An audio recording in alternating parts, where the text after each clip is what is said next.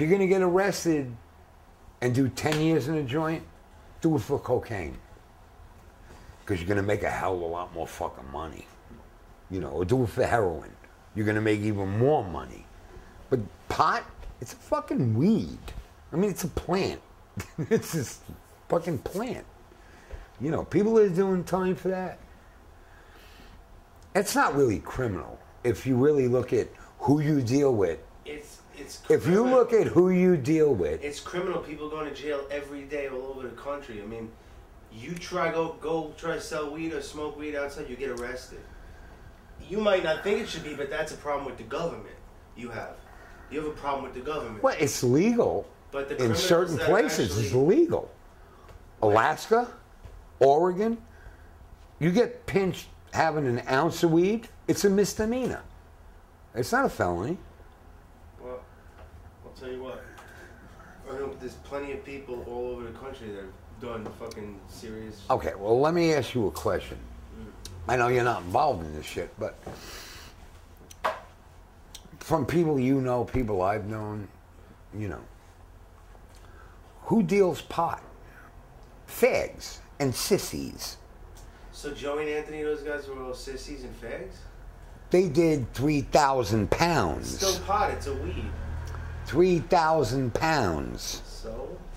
And the fucking boat sunk. Well, so they never even did it. Did you hear the other day with someone in Westchester? They mailed it from California, like 700 pounds to someone's house. They're just gonna pick it up. It was $1 million. Ounces, you know, that's one thing. But I'm saying if I'm gonna go into it and be a fucking dealer, you know, I'm gonna do what I did in LA. You know, I'm gonna move 30 fucking kilos of fucking coke. Because what's the fucking big deal? If I move 300 pounds of fucking weed, check this out, I'm going away for the same amount of time. Because you know what? Yeah, but you know what's interesting? Out there that have been running the fucking thing for 30 years and never got that taken down. I never got taken down for coke. If I didn't make one stupid move with that fucking Winnick asshole, I'd still be on the street. You know, I mean, I never got taken down for drugs. My fucking rap sheet is like this. There's not one arrest for drugs. Not one. And I made so much money. I mean, that's where I made all my fucking money, was dealing dope. I never got taken down for it.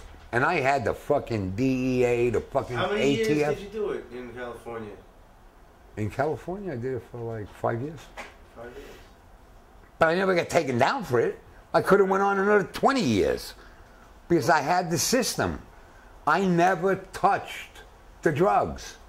I never touched them. The shit went to that had to go to, and my boys took care of it.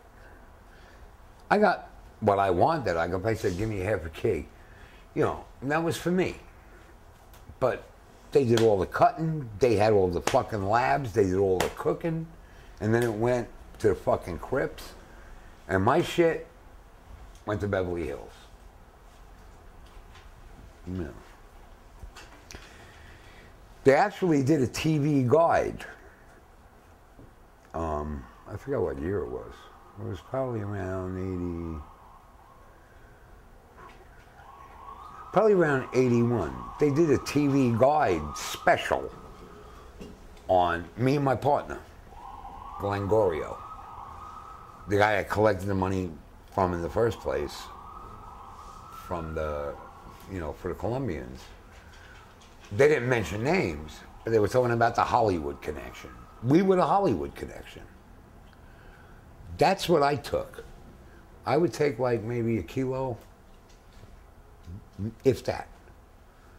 The rest of the shit was going down to Compton, South Central. That's where all the shit was getting sold. It was going to the labs, it was getting cooked, and it was going out at crack. You know, I never seen it. Never seen it. Angelo and Langston would bring me my money. And that was it. If it was pot, I mean, a kilo of fucking cocaine is this big.